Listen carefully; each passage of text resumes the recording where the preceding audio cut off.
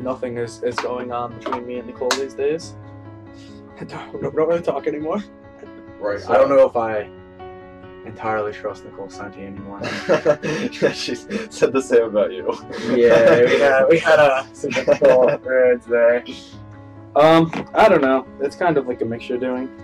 Kind of just ended with some very weird reasons that I'm not going to tell on camera because I don't like to put people's business out there. Chris Thomas and I were talking at my birthday party, and I was like, tell me like where your head's at because like it really doesn't matter to me. He was like, oh well, like why would I have like came all the way here? Why would I have dressed up? Why would I have took you out to Chipotle? Why would I help you clean up? Like all this stuff.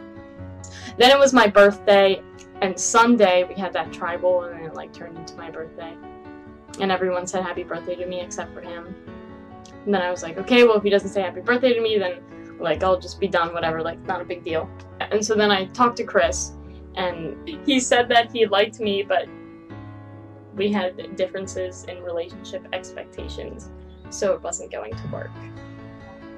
She tried talking me at the challenge and it kind of blew her off. I felt kind of bad. I feel like she wants a relationship, but like, and I feel like I probably could have had one with her because I kind of liked her. It's like, it's frustrating, not so much like him specifically, because like, whatever, I don't really care. But that it's like multiple people have told me like the same thing that he said, so like, it's just frustrating. It gets to you, and well, we kind of patch things up a little bit, so I like meeting new people. Like, if we actually stay friends, yeah, then I would be happy because, like, obviously we get along. I got lots of options. Just kidding. Hey, Phil.